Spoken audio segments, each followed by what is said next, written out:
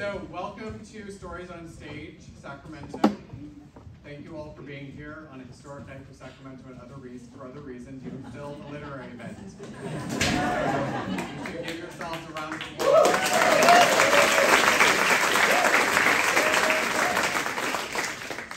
My name is Josh Velasky. I'm the artistic director here at Stories on Stage, Sacramento. So again, welcome to everyone. How many of you are first-timers to our events? No offense, long-timers, we love you. How many of you are long-timers to our events? Now, first-timers, you need to get to there. Come back, see us again. So, a few housekeeping issues that we need to take care of are the emergency exits, in case this is such a raging party that we all have to escape. There are doors back out to the parking lot right here. So just calmly, like we have a fire chief in the house, so don't embarrass us. But yes, right out there will get you to safety. Back out the way you came will also get you to safety. The bathrooms. Joella, one of our wonderful volunteers, I think told everyone on the way in. They're in the back of the house. There are two of them. They're unisex.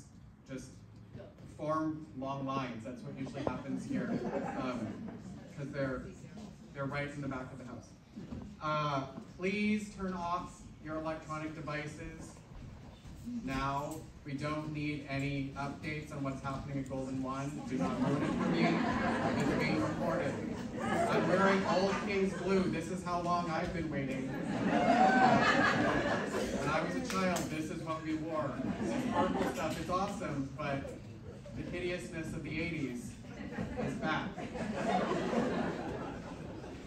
I guess everyone who was going to take a survey took a survey, because the survey people, I saw them in the parking lot leaving. So you guys did a good job. You pulled it out. Nice work on getting more money to the arts in Sacramento County. That's what it was about. So hopefully you guys said nice things. I don't know what the survey said. Our bookseller, Capital Books, we thank them. They are at the back.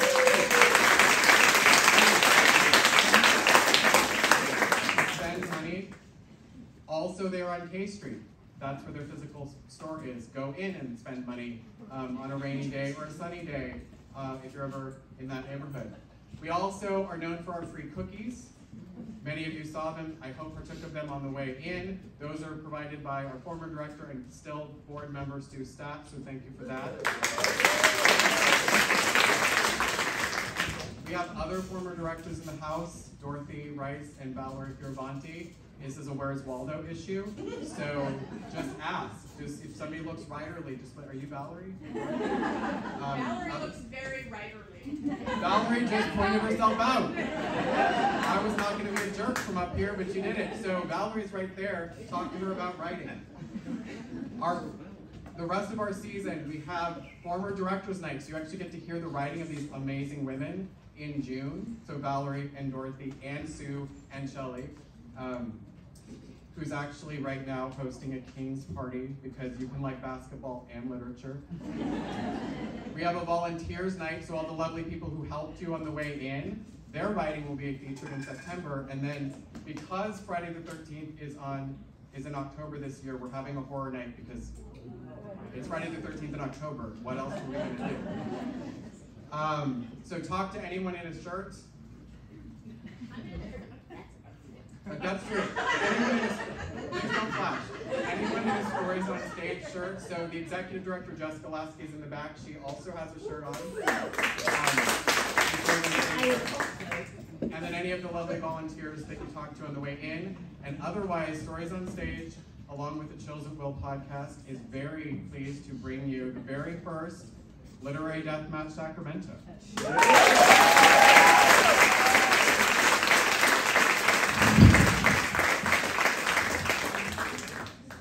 Hello, cherished friends and tolerated acquaintances. This disembodied voice is here to welcome you to what will be the night of all our lives.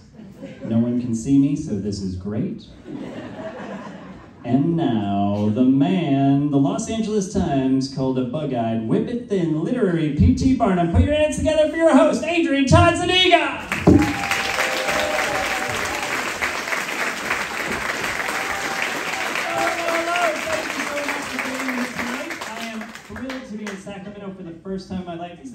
incredible place. And I'm more thrilled to welcome you to Literary Deathmatch Sacramento Episode 1!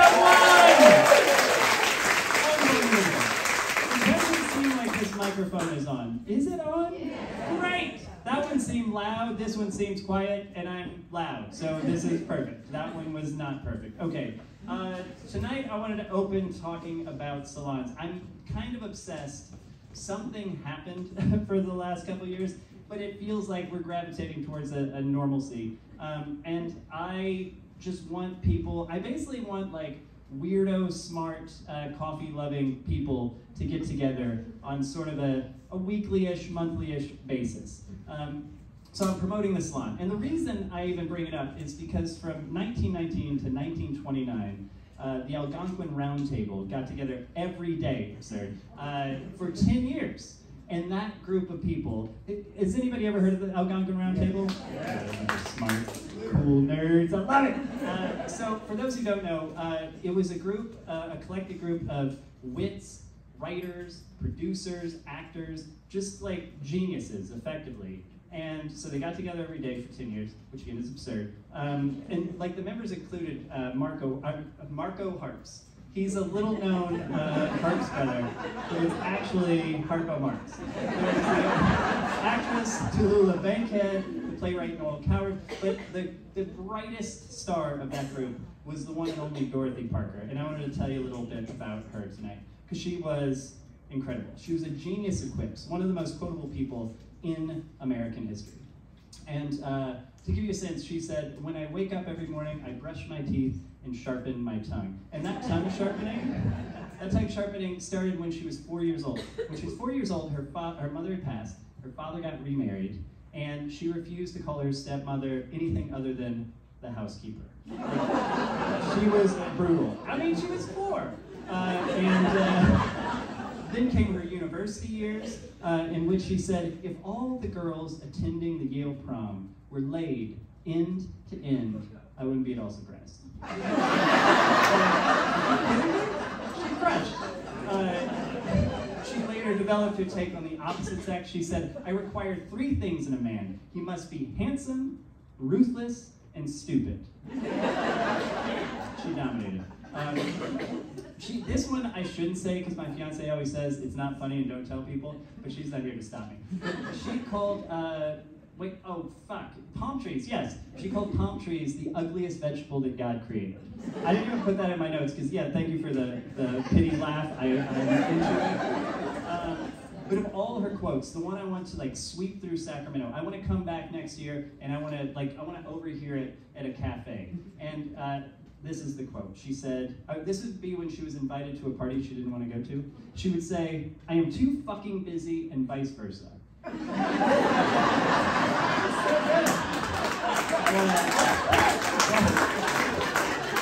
want to overhear that. But obviously, if you're going to start a salon based on this show, you're like, okay, we're going to do it. He willed it into existence. We're gonna take that up. Dorothy Parker's a pretty high bar. So I did want to tell you about another member of the Algonquin Round Table, which was a woman named Edna Ferber. And she wrote the 1925 novel So Big, which won the Pulitzer Prize. And she was amazing. She used to wear finely tailored suits, pants and all. I now wear, this is what I call the Edna Ferber suit. Purple for the Kings, but well cut for Edna Ferber. So one time she was arriving to the Algonquin Hotel to hang with everyone, as they called it, and she saw playwright and actor Noel Coward coming from the other way. You'll know him from The Italian Job. And he saw the way she was dressed, and he was dressed very similarly. And she said, he said, Edna, you look almost like a man. And she said, so do you. Anyway, so when the Thinking About a Round Table starts, just let me know, email me. I just wanted you guys to know about that. Okay, literary deathmatch. Just a little history. This is the 73rd city we've done the show in, which is too many cities, quite frankly, for it to take us this long to get here, so apologies from us. We've done it 537 times. Hopefully this will be the 538th. So far, we've finished every show we started. But this gets so mental. You're going to be so blown away by everybody. You're just going to be like, we're going to tear out the emergency doors. But try not to, because when the show ends, you'll go, ah, that's what was happening the whole time. It'll all make sense. So here's how the show works. We have 4 incredible writers. They're going to read their own work for 5 minutes or less. If they go over time, I'm going to drop this flask on the floor. It'll make a banging sound. If you go 30 seconds over, I'll drop it twice. At 6 minutes, I'll drop it 3 times. They won't hear any of this. They're going to be so zoned in. But if they go too long, then I'll get everybody to cheer them off. Because ultimately, we just want to run out of here like our hair's on fire to buy books. So I understand that's what you really want. So we'll just try to keep it moving that way. We've got a special event in the middle of the show, which I'll get to later. And then after the readers read, 2 in the first round, the judges will say lovely, strange things about each of them. We have 3 all-star judges in the categories of literary merit, performance, and intangibles. So they're going to pick one of those 2 to go to the finals. Then we're going to have a little interstitial. Then in a second round, we're going to have 2 other readers. Read, judge, lovely strangeness. And then they're going to pick one of those. And then it ends in a vaguely literary game to decide the winner.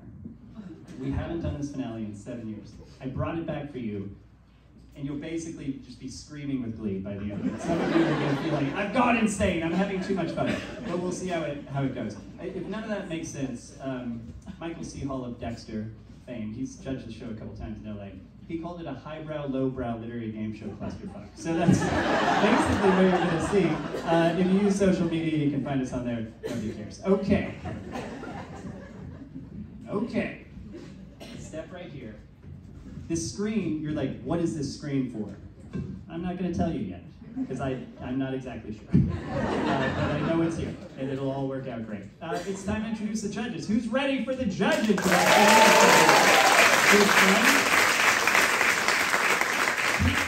I just want to have Pete come up. Pete is our strong man. He'll make more sense as the show, but he opens as the strong man. Anyway, judging literary merit. He's the president of Sacramento State University, a pushcart prize-winning writer, a Literacy Champion Award winner from the South Texas Literacy Coalition. He was named the 2022 Champion of the Year by Sacramento Black Chamber Conference. Put your hands together for the one and only Robert E. Nelsen!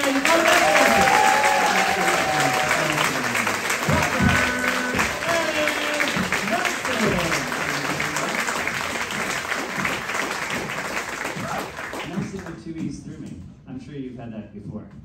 Yeah. Yes. All right. And judging performance. She's an award-winning journalist, the host of Insight on Capital Public Radio, and she's won 2 regional Emmys and a regional Edward R. Murrow for the documentary Return to Paradise. Get up for Vicki Gonzalez! Vicki.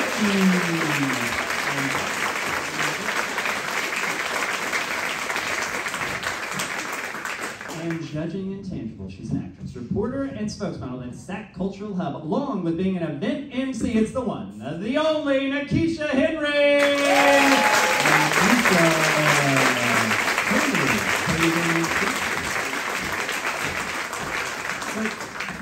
Robert, I put that one microphone rudely on the stage as opposed to in the what I call the holster for some reason. I was just in Texas, so So anyway, I wanted to ask each of you a question to get the audience to know you better before we bring up our first round readers. Robert, Joan Didion was an amazing cook, and many of her recipes were written by hand. Her most audacious recipe was a parsley salad to feed 35 to 40. Weird. I wonder, what's the weirdest thing you've cooked, or wildest thing you've cooked, and how many does it feed?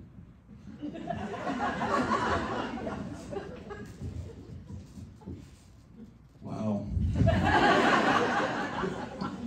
You know, I never liked Joan Didion, but I'm supposed to love her because I'm from here in Sacramento now, so when I met her, she was pretty rude. So,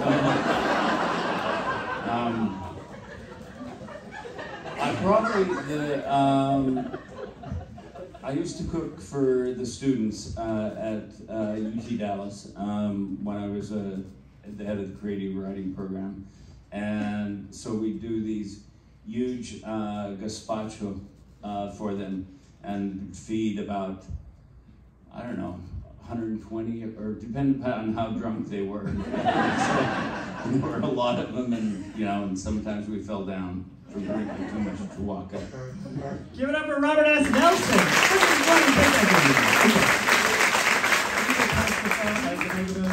Thank you. Agatha Christie wrote 2 books a year, 1 year writing 7. 7, that's insane. Because of that, she said, I'm a sausage machine, a perfect sausage machine. I mean, what a cell phone.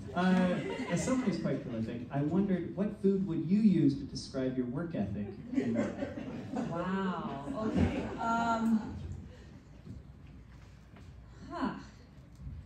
You know,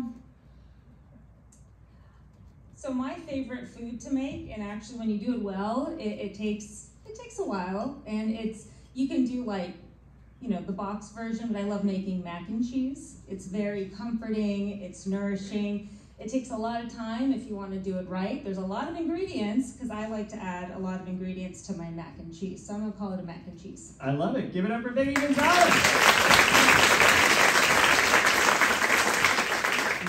When E.B. White recorded his audiobook for Charlotte's Web, he kept breaking down, and it took him 17 takes to record the death scene. It's such a moving, beautiful moment in literary history. And I wonder, what's the most impressed you've ever been with your own work?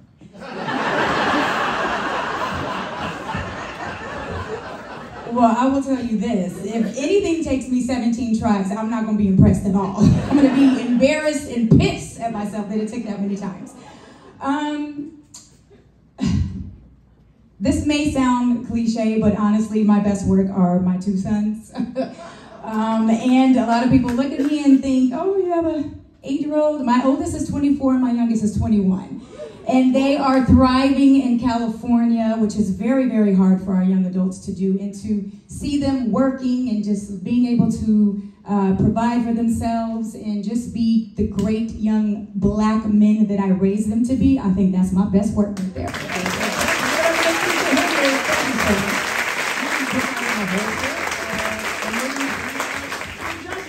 Okay, we're going to bring out our first round readers.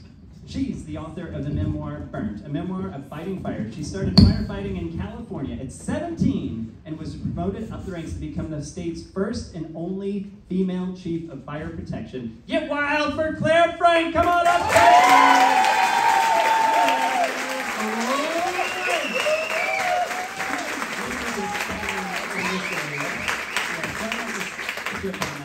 It's definitely making a Sacramento.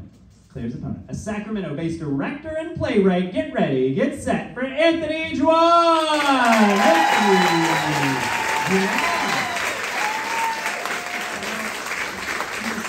Who goes first? I'm going to do a coin flip. Anthony, because it confused you when I explained, as it confuses everyone, I'm going to have you call the coin flip in the air.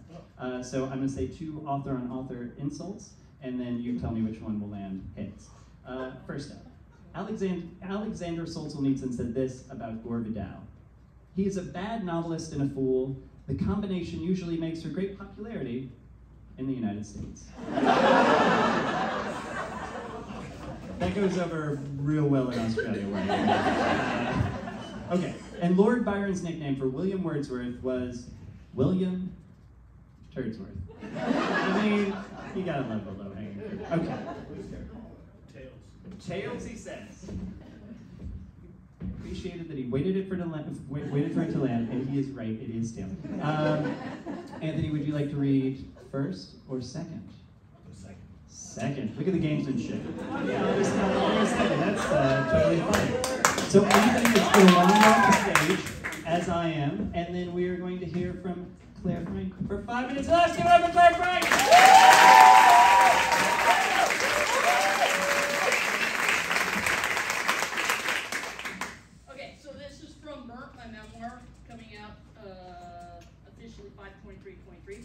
All you need to know at this point in the book is that I am the Chief of Fire Protection for CAL FIRE, and my boss's name is Ken. In September, an arsonist started a fire off King Mountain Road, about 50 miles west of Lake Tahoe's southern shore. The King Fire was interesting for 3 reasons. First, it garnered attention from the Capitol because its atomic smoke splayed very visibly into the sky 1 county away. Second, the fire was heading toward Lake Tahoe, where the Ironman Triathlon would kick off in 7 days. And third, the fire had a record-setting run burning a swatch of 50,000 acres in a single afternoon. Back when I was on an engine, it took fires weeks to burn that many acres. 2 days later, lightning strikes once again pelted Northern California, and a different arsonist started a fire near the Oregon border, which ripped into the city of Weed, threatening homes, schools, and businesses. They needed aircraft reinforcement, so we diverted air tankers and helicopters away from the more remote King Fire. The King Fire took advantage and raced toward the triathlon space, and other fires in California and neighboring western states kept diluting resource availability. We were running out of everything. We're at drawdown on command teams, I told Ken, meaning I deployed our last available team for running large-scale incidents. His face fell. We have to go out of state for the King Fire. Ken winced, then nodded. Most out-of-state teams were not as hyperactive as ours. We moved fast because we knew the next fire was coming, and we had to treat summer like a game of whack-a-mole. Teams from other parts of the country operated with less urgency. I'd seen it last 2 years ago.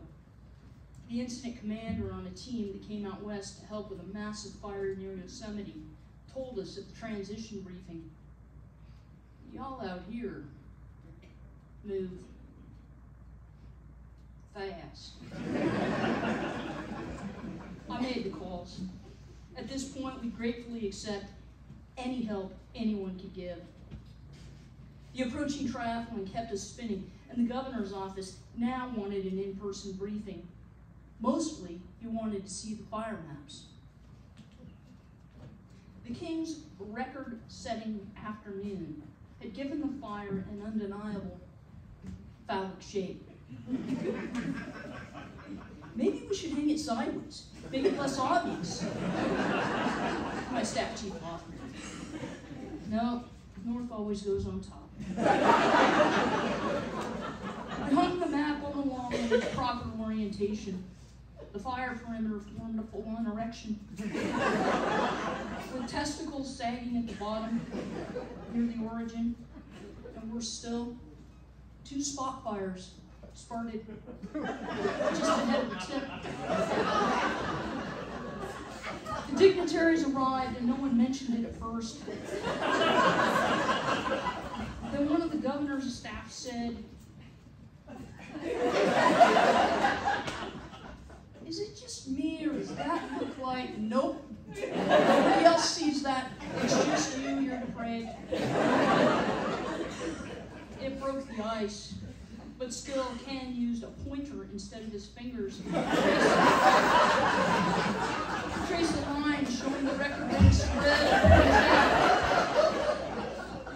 Ken explained in his science voice, "This is attributable to how dry the fuel is, and how quickly it can burn, based on what we call the energy release component." Someone started church laughing. Then a bunch of people did. Then someone said, "Is that what it's called these days?" And then no one could hold it in. And the top leaders of the 6th largest economy in the world were lost in a spiral of penis jokes.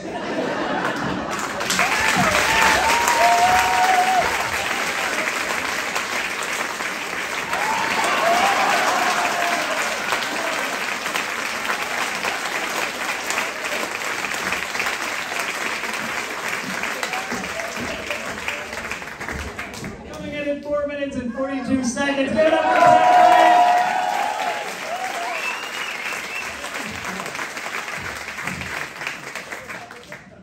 The visual. And now put your hands together for your second reader, Anthony Joao.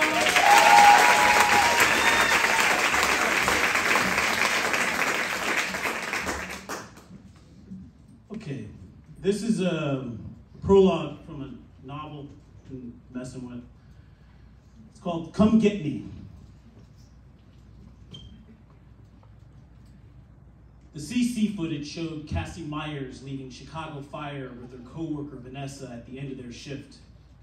The 2 women arrived to their vehicles when Cassie realized she'd forgotten her tips and went back to the restaurant alone to retrieve them.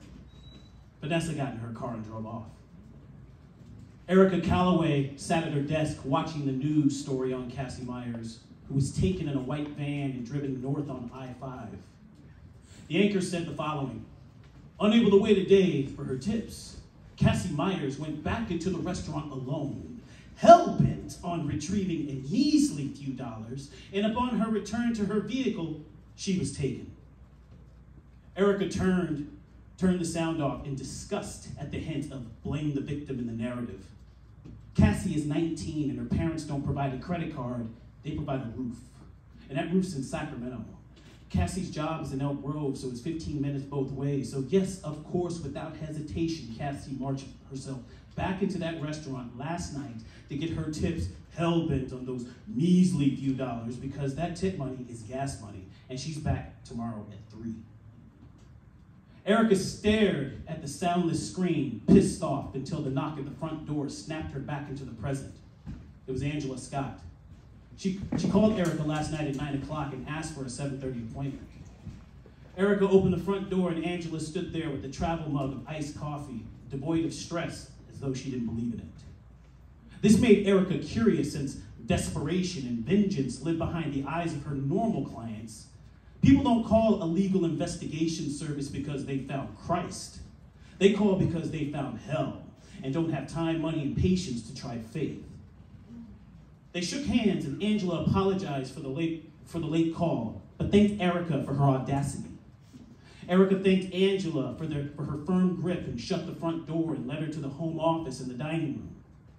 Erica was kicked out of her commercial space after the pandemic when management said they were renovating. Now it's territory as a group now it's territory to a group of folks who claim the building and formed a private society complete with politics and hierarchy.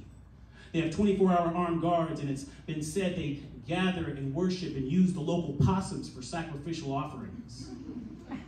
Angela sipped her iced coffee and searched her phone.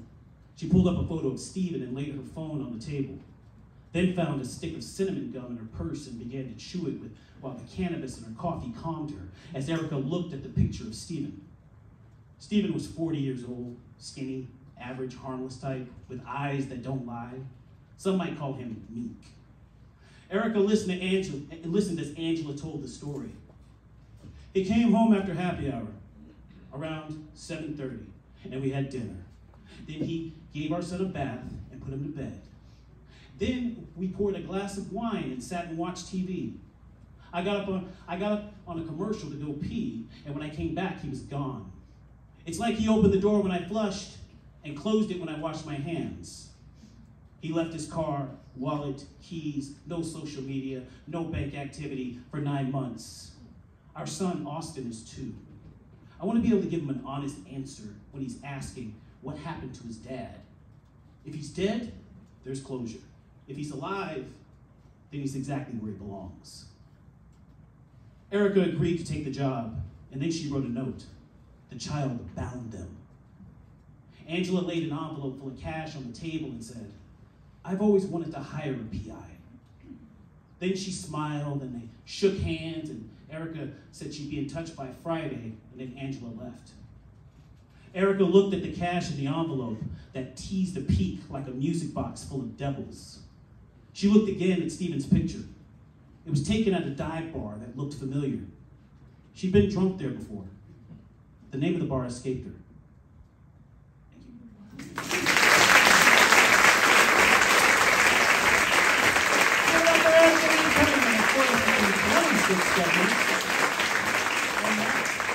We're going to go to our judges. We're going to start with Robert speaking about Claire's literary merit. With the microphone. I'll figure this out. Well, I thought we were going to start out with new journalism, okay? New journalism came about in the 80s and 70s, 80s, and took over New York and everything else. And it sounded like we were going to have new journalism, but suddenly it got phallic. And we were in ancient Greece. And watching the fire grow and grow and grow, and it even became more of ancient Greece as we were looking there. The irony of the kings tonight, okay? The King's Fire, did you plan that? Were you the arsonist? All for tonight. Anyways, I'm glad that we're here in Sacramento because I will buy your book and I'll put it in the library at Sac State. Why? Because I know if we were in Florida, it would be burned tonight. Thank you very much, Robert, with literary.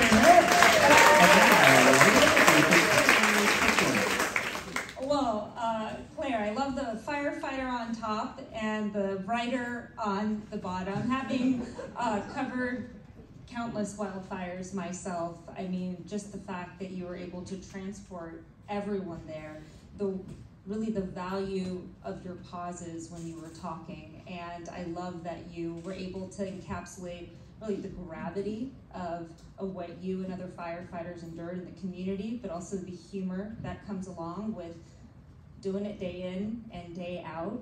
And you know, I guess the climax at the end was really I appreciate the visual representation. Thank you very much, Vicki, with the performance. All right, the intangibles, the fun part. So you have, first of all, a very commanding presence, Claire. Like, you just came right up here. You're just a badass. I mean, talking about how you were battling the lightning, the fire, and saving the triathlon site. You're just a true badass. And I thought this was going to be a heroic, which it was, but then, like Robert said, it started turning a little ancient Greece. So with that, I want to say it really made me think. And I'm a fan of karaoke. So I have a song that came to mind as you were talking about this fire, and that was none other than Rick James and Tina Marie. Fire and desire, baby. You did that, girl. Good job.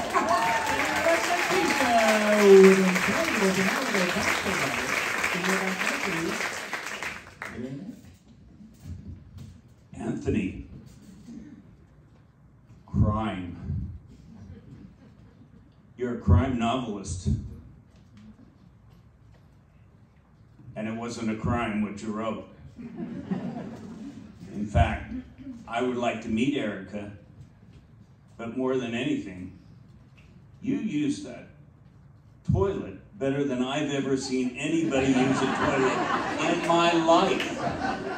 The timing for the opening and the closing. How did you get that timing so perfect? Erica was at the door and everything. I had to pee. That was absolutely brilliant. It's what I used to try to teach my students. If you get an object that everyone will remember, and every time I think of you in the future, I'll think of you in that toilet. And that is great literature.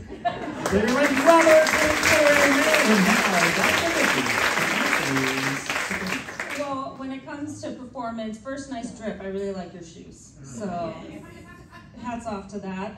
Your shirt really matches the intensity that you brought with your performance. I really appreciated the weight that you gave your performance. You could feel the urgency and the intensity, and you were, as toilet included, so descriptive. You really transported us there.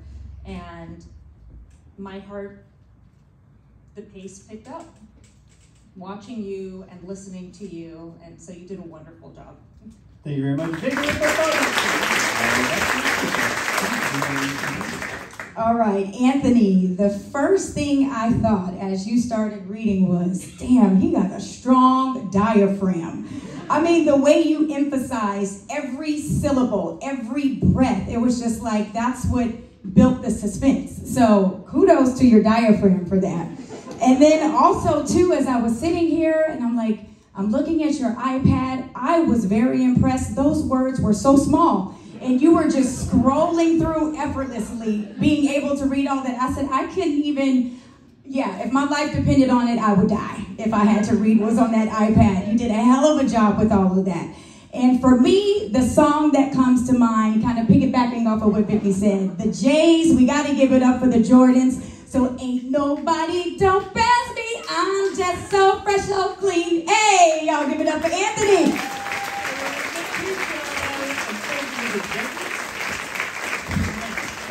The judges will huddle amongst themselves and decide which of these incredible writers will advance to the finals. Impossible decision number 1 to be made soon. But yeah, triangulate, circle. I don't know how you guys are going to do it, but some movement will help. Okay, there we go. If you want to say it, or give it up for Clare and Anthony. What a round!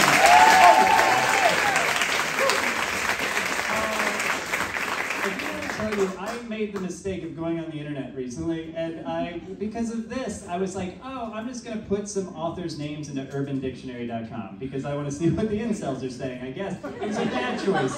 But I wanted to read a couple out. I also went to Amazon to read some 1-star book reviews, another mistake. But here is a positive one. This one was for Mark Twain. A man who came up with approximately 50% of all quotes used today. And then they cite Let There Be Light, which is tagged God famously quoting Mark Twain. So that was a fun one. For Mary Shelley, there was author of the widely renowned Frankenstein and many other pointless works of literature. That's renowned spelled with a U. So I think we can trust him. Then Alexander Dumas, a really cool dude. He was like Batman. That's actually my fiance. She said, that's what she said about Alexander Dumas, and she said, oh, that'll be in Urban Dictionary, and then I mentioned the incel nature. And then, I won't get to the 1-star Amazon book reviews now, but finally, this is my personal favorite, and this was for Charles Dickens. Rap word for penis, used when useful for rhyming, rarely used. So rare, in fact, it was used once, and it was on it was Method Man from Notorious B.I.G.'s The What, and he said, assume the position, stop, look, and listen, I spit on your grave, then I grab my Charles Dickens. Bitch. It's a real spit in the face with the bitch, but not necessarily necessary. Okay, we're going to go to the judges.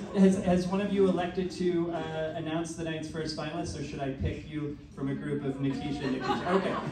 Robert, if you can hand the microphone to Neketia, she's going to say a few words. Everybody in the audience, hold on. I hope she will sing the winner. Okay? That could very well happen. I certainly will.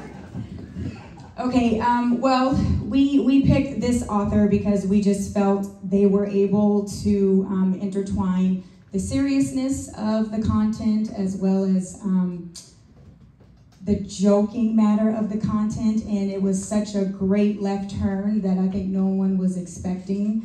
We certainly weren't expecting it, and I think we kind of speak for, well, we do speak for everybody else because we got the mic. But anyway, so I'm not going to keep building the suspense. We have chosen Clare. Give it up for Clare! One more time for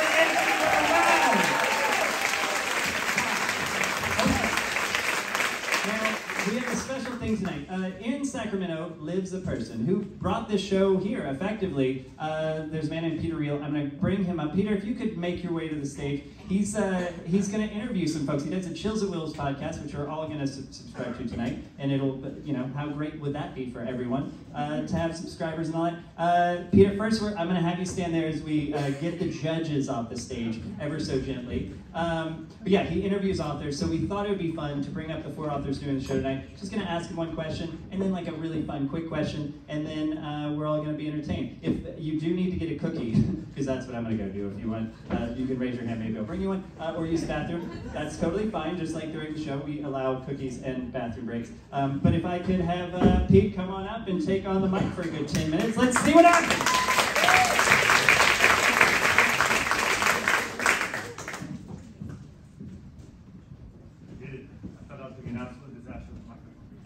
Hello, everybody. Again, my name is Pete Reel. Can't hear me. Closer. Better? Yeah. Again, my name is Pete Reel, and it's just been a pleasure to be here. And again, I host, it's called the Chills at Will podcast. I've had Christian Kiefer, who's a Sacramento writer, as well as Jamil John Kochai, who's an incredible young writer as well. Not that Christian isn't young. Sorry about that, Christian. Anyone from Jeff Pearlman to Disha Filia, to Ingrid Rojas Contreras, Jonathan Escofrey, all kinds of writers that I've just been incredibly honored and privileged to talk to. COVID hit at the right time for Zoom, unfortunately, right?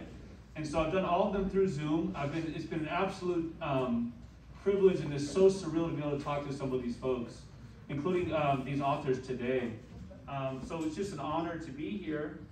And I have a couple questions for the folks, and I'm going to start with Naomi. Well, let's bring them on stage, right? If you guys Please. get up on stage, there's Okay, yeah, chairs. come on You can up. fight for the fourth. Oh no, Claire is going to bring up a fourth chair. There you go. Very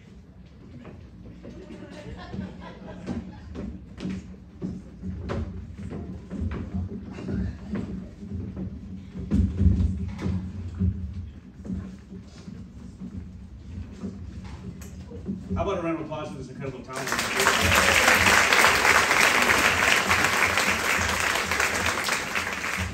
I think, can anybody help me out? I mean, medical people? So Naomi, I want to start with you. First of all, I get the impression that you, maybe some others, are Kings fan. Kings are up by 1 at the end of 3 quarters. Like the beat. So, you know, your book from 2001 to 15 is Landfalls. Yep. And she helped me out with the pronunciation beforehand, the La Perouse family. Give me the real French pronunciation, if you would. His name was Jean-François de Gallo de la Perouse. What she said. Yeah.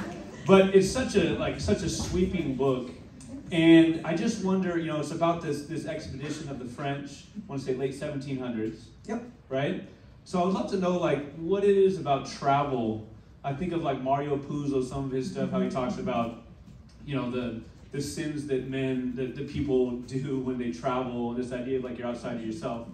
I wonder what travel, this whole expedition around the world, allowed you to do with these characters. Does that make sense? Sure. I mean, I've always felt like I didn't belong wherever I am, right? I was born in one country and then moved to another and have sort of not belonged in either place particularly. And these people were, you know, all explorers. They leave home and then they sort of end up where they don't belong. And most of what was written about these guys has been very hagiographic, you know, like, oh, these wonderful Frenchmen who went all over the world, like, studying science and all that. I mean, they did do that, and they also messed up in a lot of ways, and then, spoiler, but they all died, and like, didn't come home, and so it just fascinated me, like, the messes you can get into. I gotta imagine the research was fun? Yes. Question mark?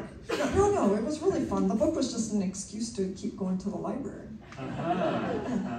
Did you get to travel the world or part of the world as part of I did. I went to France a couple times to do research for the trip. Yeah. Awesome. Thank you so much. Thank you so much for your time.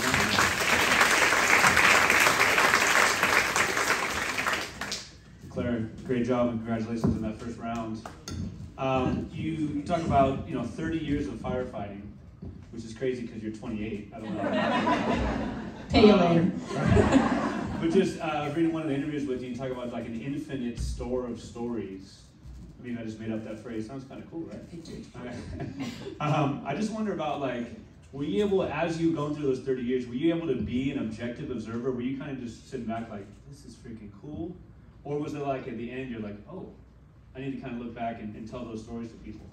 Yeah, it was way more reflective than me. I had no intention of writing about fire. In fact, I wrote a whole manuscript when I retired that wasn't about fire. But my agent wanted the one about fire. So then I had to go, oh, I wish I would have paid closer attention and been an observer. No, I was pretty in the moment and I was 17 and how aware it was a 17-year-old of the greater scope of things. So, and then I was just sucked in. So. Is there like a culture with a capital C of like fire, like a fire department? Is there like you think of like the police department, any sort of business or job, like do you feel like there's like a strong culture that you could like point out like what it means to be a firefighter? Oh, wow. Where's the intangible singer? Yes. My peeps came tonight that were part of going through. We all went through it together, so it's kind of like war buddies, maybe, and because you have to see horrific stuff and then just the wonderfulness of humanity during disaster and catastrophe, and it's a lot. So you go through it very much together. So it's all caps. Everything. Cal Fire is all caps. Literally, that's how they spell it. So. Awesome. Thank you so much.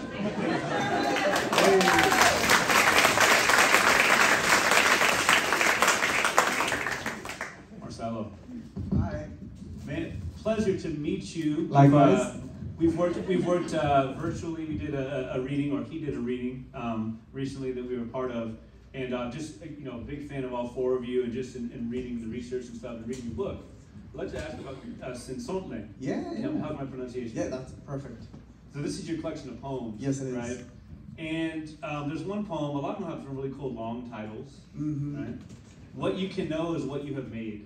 Yeah. Right? Yeah. And so there's that Latin term that you gave as verum factum principle.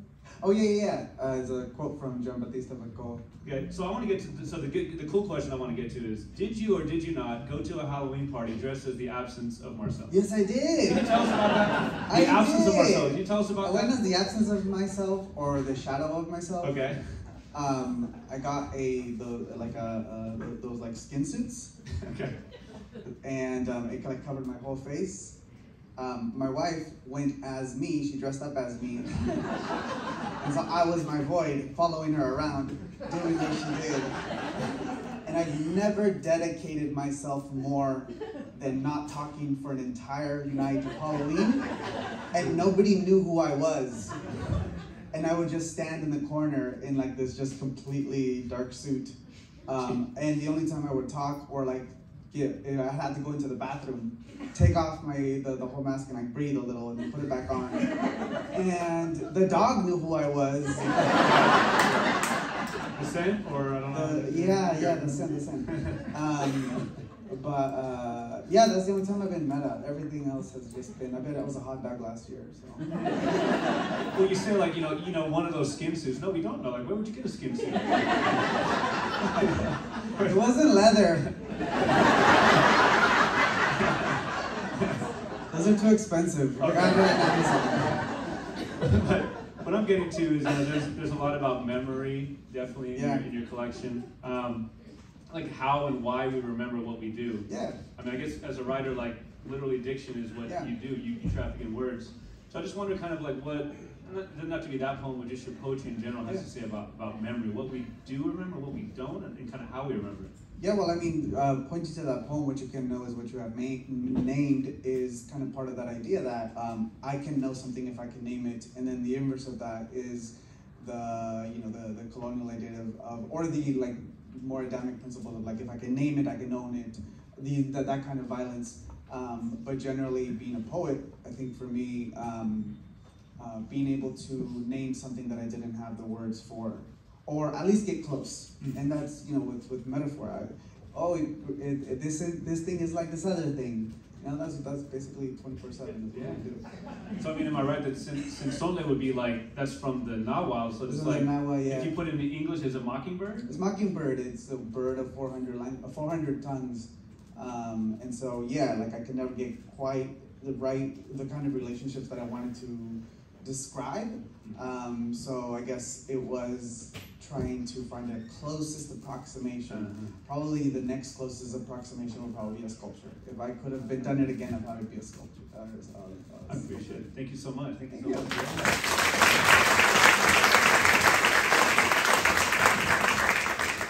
Anthony, thanks again for your first round. I mean, like you said, just reading it from the iPad was an absolute heroic feat in itself, and the storyline was so moving. And between flush and wow.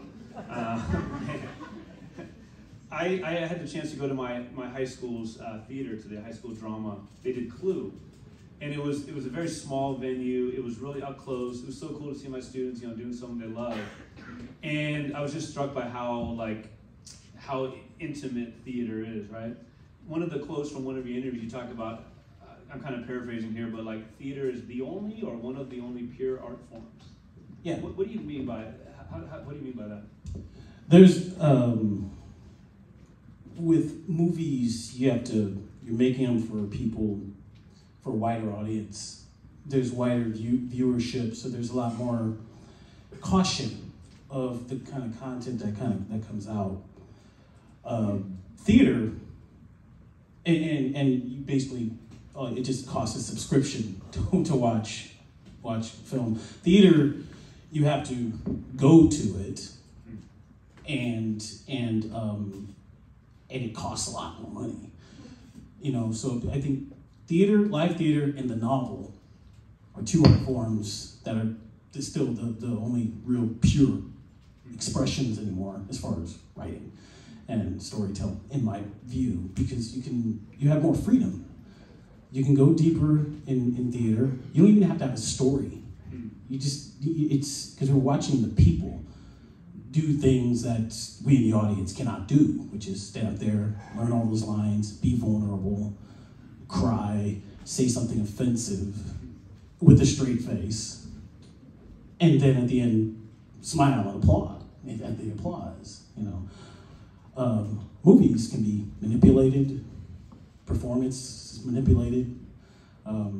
People get Academy Award nominations and can win Academy Awards for basically the editing of their performance, not the purity of their performance. And theater is an actor's medium. The two creative people in the theater are the actor and the playwright. Everybody else's job is to honor that. So. Appreciate you. Thank you very much.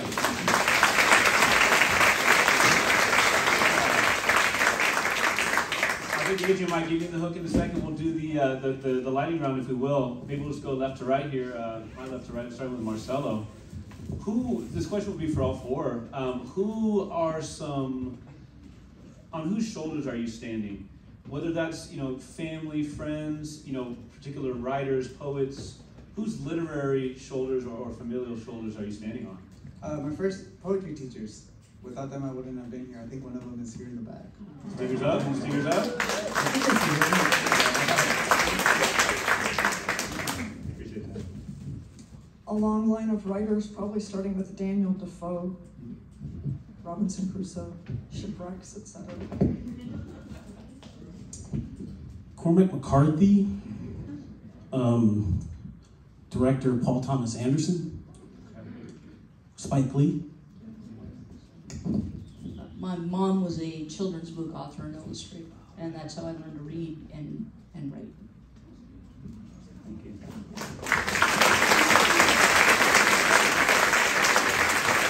Thank you guys so much for being here. Looking forward to the second round. Thank you. Pete has a very strong right shoulder, and that's why we rely on him. As the judges make their way up for round two, I'll just tell you some. Actually, somebody shout out your favorite author. Nobody here's ever read a book. Have you ever Googled an author and put him in? I heard T.S. Eliot.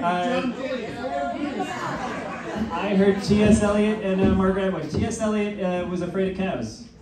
Margaret Atwood once heard a 6-word story that I absolutely love. It goes like this. Longed for him, got him, shit. I mean, that's right. Okay, the judges are back. I'm going to now introduce the second round readers. Are you ready for round two? All right. He's author of The Children of the Land, NPR Best Book of the Year, and a 2020 International Latino Book Award finalist. And Cinzantle, winner of the 2019 GLCA New Writers Award and an NPR Best Book of 2018. You just saw him. You already love him. It's Marcelo Hernandez Castillo. Marcelo Hernandez Castillo. Come on up. Sorry, Marcelo flew in and everything was going wrong, but he made it in time. Marcelo, if you stand here and just kind of hang out and look wonderful, we're going to do a coin flip to decide who goes first. Marcelo's opponent. She's the author of Landfalls, long listed for the Center for Fiction First Novel Prize and the National Book Critics Circle's John Leonard Award. She's won a Pushcart Prize, was a Best American Short Stories honorable mention, and has appeared in Zoetrope All Story, One Story, and the Gettysburg Review, 3 of my favorite literary journals. Go nuts for Naomi J. Williams! Naomi J. Williams. Naomi, just to not confuse Marcelo more than we already have by throwing him on stage in this way, I'm going to have you call the coin flip in the air. First is Gertrude Stein on Ezra Pound, who was a fascist. Anyway, she said this about him. A village explainer. Excellent if you were a village, but if not, not. Such a deep burn. She was real good. And then F. Scott Fitzgerald said this about Ernest Hemingway. He's always willing to lend a helping hand to the ones above him. All right, Naomi, which one is going to be heads? Call Gertrude Stein on top. It's incorrect. It's F. Scott Fitzgerald on top. That means, Marcelo, you get to choose. Would you like to read first or second in the second round? Second. He wants to read second. Marcelo will wander that way. I will wander off. And then we are going to... Oh, she's going to set up. So I heard... Who are your favorite authors again? I heard Sylvia Plath. Sylvia Plath was once drinking on a date. She went on 67 dates and 67 dates and 65 dates. It doesn't matter. It was like 69 dates and 67 dates, or it really is not irrelevant, but I'm waiting for it to take in my brain correctly. Anyway, she went on a ton of dates in the summer of 1949. She was out there doing her thing. And one time she was on a date with a man and was drinking Whiskey Max and just stood up and left. And then she decided, oh, I'm just going to go to this literary magazine party. Oh, are you ready? You're not ready. Okay. Okay. I trust you. Well, it'll align well with the story. If you're ready, okay, great. Yeah, sorry. No, there's nothing but punchlines. It's a beautiful story about Sylvia Plath. Just don't Google what happened, and I'll tell you the rest if we have time. All right, you ready? Well, it's not turning on. Shoot. Power button. Oh, there. Okay. I'm gonna dive off head first the moment the shocking image comes up. It's heating up. So anyway, so she goes to this party as soon as the image shows up on cut off. She goes to this literary magazine party. She's left a date. She's so drunk she's just falling into trees. And she gets to the party. She's area. Oh. Sylvie. I wrote a piece for you inspired by this famous woodblock print, a shunga, an erotic picture from 1814 by the famous artist Hokusai. So I'm part Japanese, so you're not gonna hear anything about French anything. Hear about this. This image in English is called The Dream of the Fisherman's Wife. My piece is called The Fisherman's Wife Has Something to Say. First of all, I'm not a fisherman's wife, so stop calling me that. I'm not even married. Second, it wasn't a dream, but I'll get to that in a second. Hokusai-san didn't name his image, but we call it tako to ama. Tako, octopus. Or octopuses.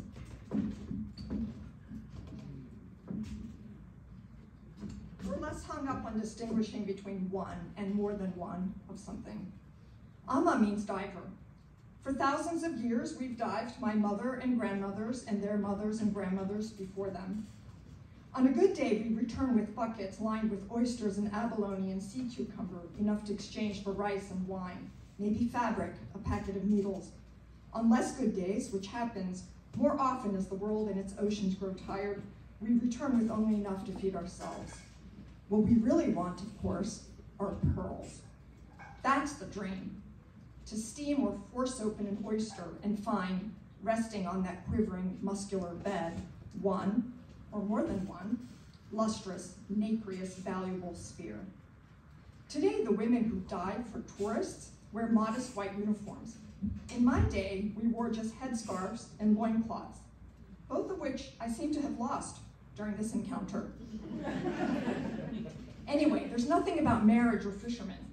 That's some Western invention. Art critics who couldn't read the text, lots of text, even thought this was a rape scene. Some surmised that the two cephalopods were messing with a drowned woman, And then they called it the dream of the fisherman's wife. But it wasn't a dream. One morning I swam away from my mother and aunts toward an oyster bed they forbade me from visiting because they said it was guarded by a giant octopus. And they were right. I'd collected 10 lovely, promising specimens when suddenly the octopus was before me, crimson with fury, tentacles flaring. I launched myself up and away, only to surface on a roiling gray sea, quite alone. No sign of our boat or the other women. While I was underwater, a squall had blown through. Even my bamboo bucket was gone. Everyone assumes the octopus was male, even Hokusai-san. He thought this smaller creature was its son, which, is a little weird. I think it might have been a different kind of mollusk altogether. Or they might have been a pair, these two, but not father and son. A mating pair, male and female, exhibiting the remarkable sexual size dimorphism some species are known for, and perhaps a desire to spice up an old partnership. I wasn't thinking about any of that at the time, of course. Let's wake that up again.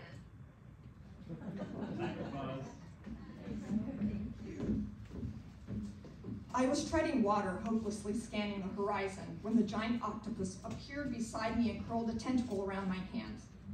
I surrendered my oysters and expected to die, but the creature pushed me gently toward shore, supporting me with its many arms when I grew tired, and helped me up onto a rocky beach, soft and slick with seagrass. As I lay there catching my breath, amazed to be alive, the octopus pried open my oysters one by one and slurped down the meat, sharing a few with its wingman. But first it held out each breached bivalve for me to see, as if showing me there were no pearls inside for me to regret. Hokusai-san was a marvelous artist, but a bad erotica writer. He scrawled all this noisy, silly dialogue. I'm not going to translate, but at one point the octopus says, "Are, naka ga fukureyagatte, yuno-yo no aieki nura nura doku doku." And I supposedly go, "Korea dousuru no da, yo yo, hare hare, ii, mo, doushite, zu. Zu. We're supposed to be the masters of onomatopoeia, Hokusai-san. It's all right, the artist can't know everything. Here's something else he didn't know. How the octopus reached up inside me until I thought I would break open, then withdrew its miraculous tentacle, shooed the little guy away from my mouth, teased open my lips, and dropped a large, perfect pearl between my teeth. It tasted of the sea. It tasted of desire. And I could have sold it and lived in comfort the rest of my life. But I didn't. I kept diving, and I kept the pearl, a reminder that the finer treasures lie within, and the finest lovers know how to bring out the best in you. Thank you.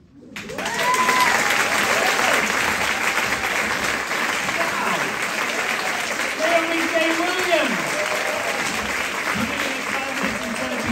I was just so ensorcelled. I didn't think to drop a flask. Amazing, thank you so much. And now, time for your final reader of the night. Put your hands together for Marcelo!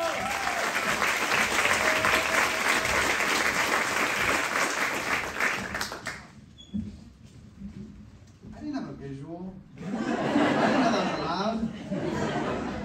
Just came in my skin suit, just unzipped. I get the vibe now. I didn't know the vibe. Suberotica Papers. Your body was the darkest thing on me, filled with panic and thirst. At last, you opened my eyes and said, "Look at me. Look at me, goddammit." So I did. Neither of us knew what we wanted, but would do anything to have it. You said, "I want to believe it is art, even if we don't change." We took off our clothes and fucked each other in front of our friends. We wanted them to watch and throw flowers at us. We wanted to be angry at something that we could name. I ran through the streets yelling, "Get it while it's hot." You kept predicting the future.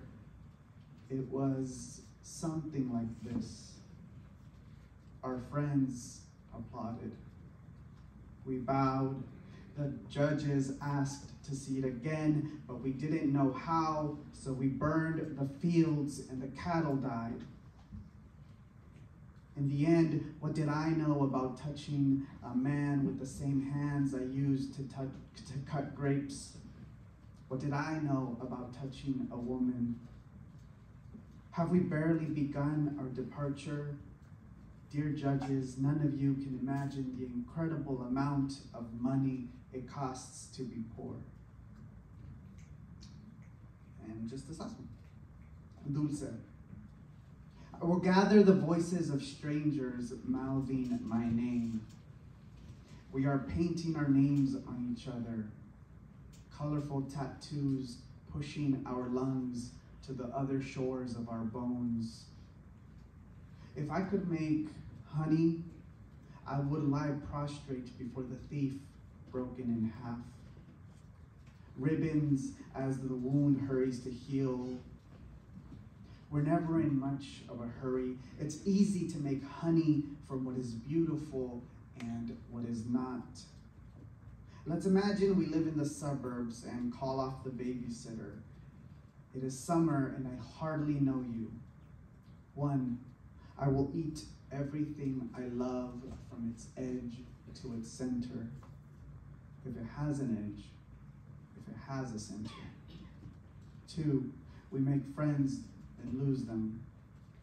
3, we never bake another goddamn pie again. Either way, it's a terrible future. It's a movie where no one seems interested in the ending. I boil water on the stove for tea.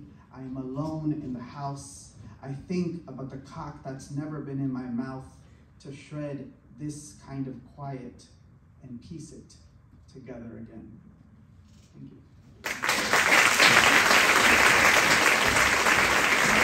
Give it up for Marcelo Hernandez Castillo, 21 seconds. And now we go to our judges. We're going to start with Robert, who's going to speak about Naomi's literary merit. First and foremost, it's unfair that I have to start this every time. My critique. I love the switch you did with the dream of the fisherman's wife and moving it around, because you were changing the story as the story moved forward. It constantly kept it rounding and rounding and rounding and going in the directions that you didn't expect. One of the things of a very good writer, and you are a very good writer, is to be able to continue with a metaphor, with an object, and never let that object go, and then actually do something with it. You know, pearls, we all know the pearl, right? Pearls mean so much, but you were able to take it and then make it disappear at the end. And that was the power of what you were writing there. In the powerful way that you talked about the lovers, and that lovers know what to bring to you. You didn't chicken out when it came to the tentacles. Most writers would have chickened out. You didn't do it, okay? And it wasn't erotic, but it was very, very, and forgive me for this, feminine. It got at the heart of a woman, and I heard something I hadn't heard before. Thank you. Amazing. Thank you very much, Robert.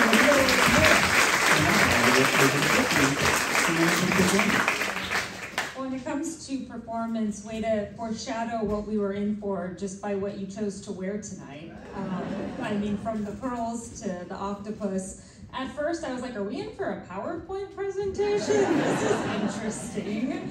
But wow, what a great surprise. I mean, and I agree with President Nelsen in that it wasn't erotic, it was empowering. And I love how your cadence and your rhythm and your projection really captured the empowering nature of what you wrote. Thank you very much, Vicki. And now, all right, Miss Naomi. First of all, you just have this spicy vibe to you, and I love it. You're very tenacious. The way you jumped off this stage, I said, oh, I need her knees. You jumped off this stage so fast. You didn't give up when the projector wasn't coming on. You didn't give up on that. At one point, your laptop fell asleep. You woke that back up and got right back into it. So you're very, very, not little, you're a very spicy, tenacious, young, vibrant thing. Also, who would have thought that, for me, my thought process was, who would have thought that an octopus could sound so sexy? You made it sound very, very sexy, and you were not afraid to release your inhibition. So with that being said, that's my song for you. Release your inhibitions, feel the rain on your skin. No one else can feel it for you, only you can let it in. Thank you very much, Neketia. With intangibles. Thank you so much. And now, over to Robert. Speak about Marcelo's literary merit. Marcelo, as you were reading, instead of writing down something that I wanted to say, I wrote down your lines. That is powerful. I wrote down, want to be angry at something that can be named. Haven't every one of us wanted to be angry at something that can be named when we just feel the anger? And you captured that, painting our names on each other, if it has an edge. It is so difficult to write in first person, so difficult to be able to be another persona. And the power of what you did was that in the two different pieces, the I was not the same I. That is a sign of a writer who is mature and a writer who is able to be and embody someone else and feel someone else's feelings. So congratulations. Amazing.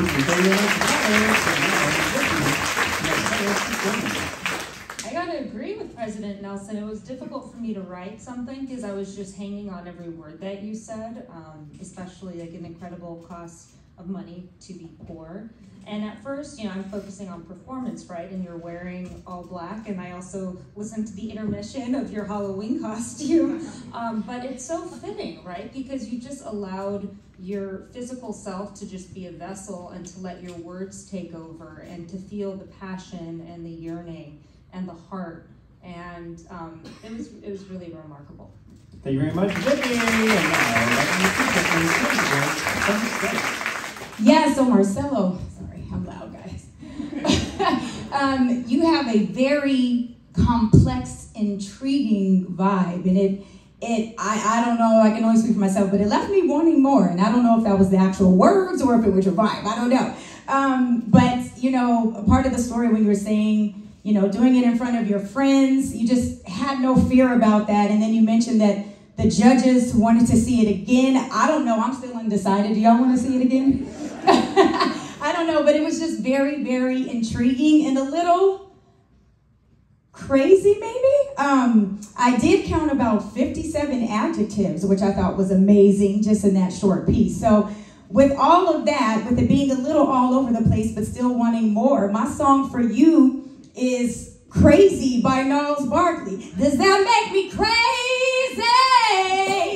Does that make me crazy? Does that make me crazy? Possibly. Thank you very much, Neketia. Thank you so much.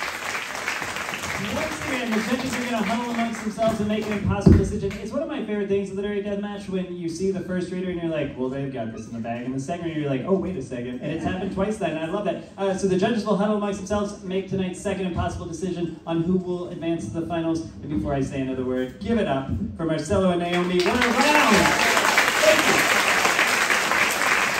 So I am very excited to share what I'm about to tell you. In 1989, Amy, a 7-year-old girl, sent a fan letter to Roald Dahl, and what she sent him was one of her dreams in a bottle. And what that was is just oil, glitter, and colored water, right? And on the 10th of February, 1989, Roald Dahl wrote this letter back to Amy. So I'm gonna read you the letter. It's not funny, yeah, I'll let you experience it as you will. Dear Amy, I must write a special letter and thank you for the dream in the bottle. You are the first person in the world who has sent me one of these, and it intrigued me very much. I also like the dream. Tonight I shall go down to the village and blow it through the bedroom window of some sleeping child and see if it works. With love, Roald Dahl. Wow, like that is amazing. But here's where it gets wild. So I found this letter in 2017, I think. You know, and I just thought, this is such a beautiful letter, and I've read it at literary death matches. But during the pandemic, we weren't doing shows, and I found ways to fill my time. So I was like, let me see if this Amy is real, right? Like, I'm just gonna try to find Amy. It was like a 2-month thing, and it started kind of fun, and then on Twitter, and be like, hey, here's what's wild. Amy lives in Davis, California. Tonight is her 41st birthday, and she is here tonight, and I said, if we cheer for you loud enough, will you come up to the stage so we can all give it up for Amy? Amy, come on up! Come on, Amy! Don't be afraid! Come on! I'm just kidding. It's fine, Amy. I'm not even trying. I'm joking. You guys should embarrassing. You guys are suckers. But wouldn't that have been amazing? I mean, it would have been great, right? That would have been a moment. And it kind of is anyway. We felt it. So I apologize, but also I love that just happened. Okay. We're going to go to our judges. Robert, I feel like you're eager to say a few words and announce the night's second finalist. I feel like you're eager. That's the face of it. Is there any pace of speech that is more oppositional to me speaking and Robert saying just genius things very quietly and eloquently? I'm learning many lessons tonight. Okay. You know, you're making it. We decided she was going to do it. Okay, but, yeah. She can. This one was incredibly hard because you got two writers that are really focused on individuals, on bringing individuals to life, on really giving us the inner souls of individuals. And that was incredibly powerful in both artists. Marcelo, you're going to be a poet that is going to be renowned all over the place, okay? You got the touch of being able to use language, and you know how to repeat words. That's one of the hardest things to do, to know how to build them in and repeat them so that they become symbols. You do that marvelously. Naomi, you tore into our souls. You really made us see something that we had not seen before, and we've chosen you because of that. Because we looked at a picture and we saw something, and it wasn't the image that was really important.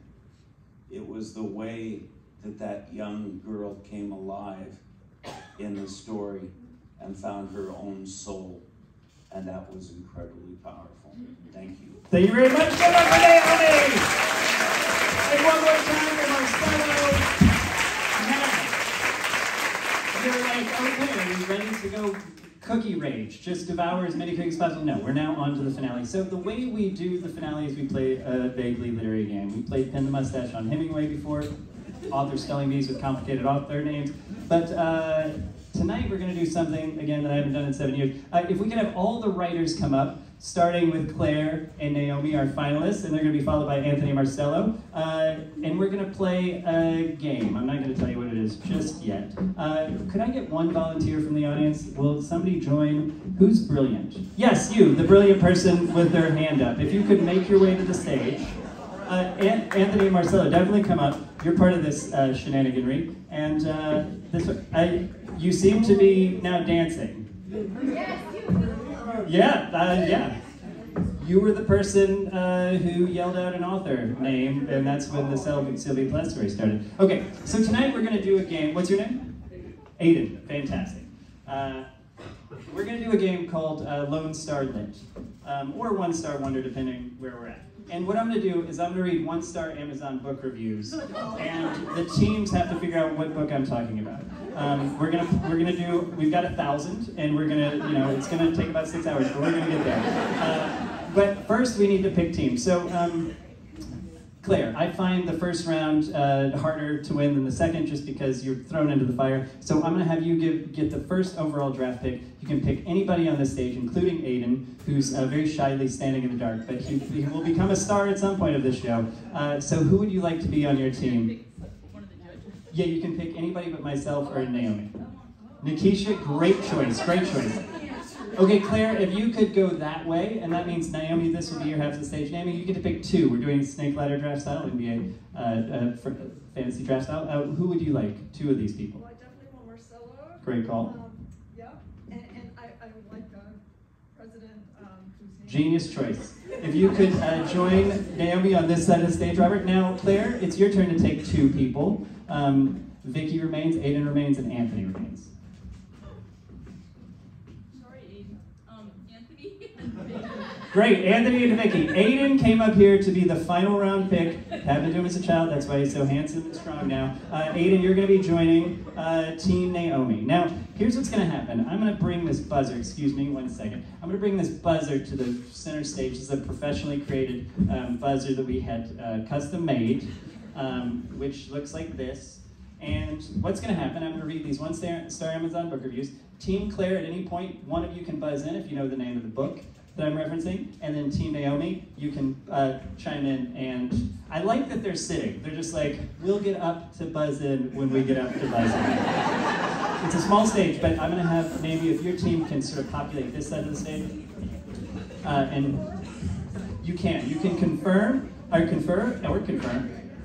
Once you buzz in and you say the name of the book, then your answer is official. And we're gonna, let's see, I'll give you an example. These are bad examples because these are ones we don't use, but here's one. So, this is for Naked Lunch, I'm just gonna split it. So, heroin sounds rather unpleasant. So, it's of that nature. I will say if you listen to the full answer, you're probably going to get more hints. But maybe not, okay. Do you understand at all what's happening? Well enough. Okay, great. You guys? Team Annie? Okay. Don't trip on this. Here we go. Does anybody out there understand? It doesn't matter. Go figure it out. Okay. For 1 point. Too nautical for me. Yes. Is it Moby Dick? It is Moby Dick. Look at that. 1 point. That's so vain. Fantastic. Man, we're not messing around. All right, for 2 points. A story about I'm sorry. 2 points. A story about a psychotic, sadistic, child-hating man-child with a penchant for third world labor. Willy Wonka can suck it. Yes. Jane Austen? It is not Jane Austen. I'm just going to reread the last line. You guys have already answered, so I'm going to reread the last line for you. Willy Wonka can suck it. I'm going to read the whole thing. I feel like you guys are like, what's happening? A story about a psychotic, sadistic, child-hating man-child with a penchant for third world labor. Willy Wonka can suck it. You have 5 seconds. 5, 4, 3. Correct! 2 points! They nailed it! So close to Jane Austen. I felt like, which Jane Austen book? I'm like Pride and Prejudice. They were both, it's all child labor in that one.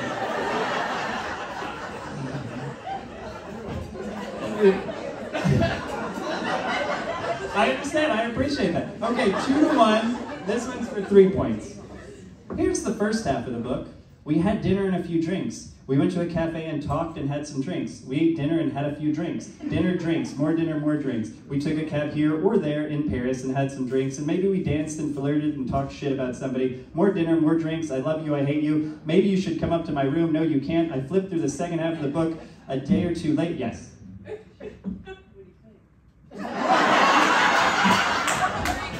The Great Gatsby is incorrect, but I'll let you listen to the rest of it. I flipped through the second half of the book a day or two later and saw the words dinner and drinks on nearly every page and figured it wasn't worth the risk. This is a very difficult one, but I just love that somebody took the time to write that entire thing and aren't wrong. Here we go. Yeah, hit the buzzer just for fun. Jane Austen. Is it Hemingway? It is Hemingway. Do you know the book? The Sun Also Rises. That is correct! Team Naomi now up 4 points to 2. All right, this one's for 4 points. It's a play. We wanted Anthony to be able to nail one easily. No, it's just a play. Okay. Ready, set, here we go.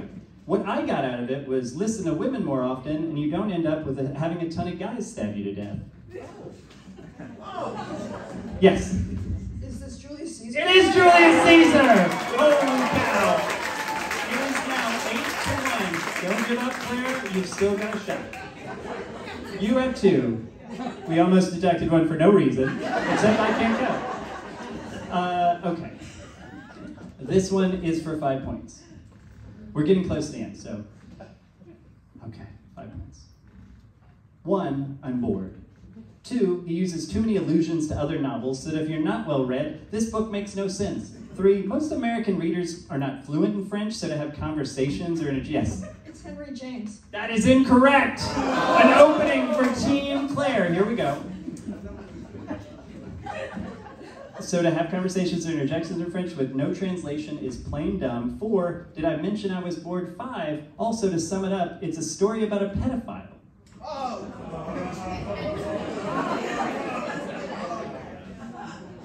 Do you know this Nabokov book? Yes, Lolita. Lolita is correct! Anthony Mild, I know this Nabokov book, and that's why I said that part. Okay, it is now 8-6. This one is worth 8-7. I have no idea what the score is, so I'm just saying numbers and hoping for the best. This next one is worth 1 point. Now, if Team Claire gets it right, we'll go to sudden death. If Team Naomi gets it, she'll be crowned Literary Deathmatch Sacramento 1, Episode 1 champion. Now, before I say, before we get to the final, I just want to thank you all for coming. You could have done something else tonight. You could have done a lot of other things, but there's a specific thing you could have done. And I just think it's extraordinary that you came here, you filled up this room, you supported Stories on Stage Sacramento. They're an incredible organization. I want to thank Joshua and Jessica. It's so amazing to work with. It's really your attention and your time. I want to thank Pete Reel for the Chills at Will podcast. Definitely subscribe. It will cost you nothing, and it will make everybody happy. Basically, there's a book option outside. Buy books. Honestly, it's the one thing we can do to say "fuck you, Florida," because they're just closing libraries and doing things for sure. Okay, yeah, that's a pretty good pitch. You know, okay, for 1 point in the Literary Deathmatch Championship, or you wonder what they win, right? And I haven't told you. So they win Literary Immortality and this medal in my pocket, which is worth $7. And it's engraved. It says cool engraved stuff. Okay, here we go. For 1 point. This was a children's book. At some point, the tree should have started singing Janet Jackson's One of You. It's The Giving Tree. I'm just going to read the rest of it and then tell you if that's true. What have you done for me lately in dropping apples on the human's head? It is by Shel Silverstein. It is The Giving Tree. Ladies and gentlemen, Naomi Williams is the Literary Deathmatch champion!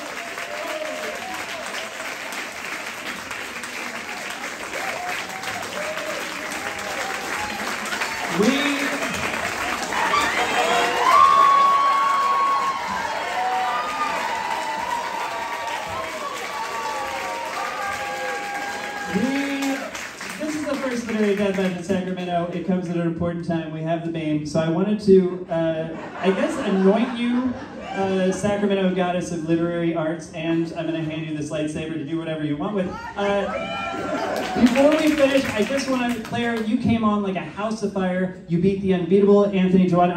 I checked the Bet 365, and it was neck and neck, and you managed to win that first round with an incredible piece. You now stand before us, so close to a Literary Deathmatch championship. How do you feel? I just want to thank, no. Congratulations, Naomi. I would not know what to do with the saber, so. Thank you very much. Give it up for Team Clare. Incredible people.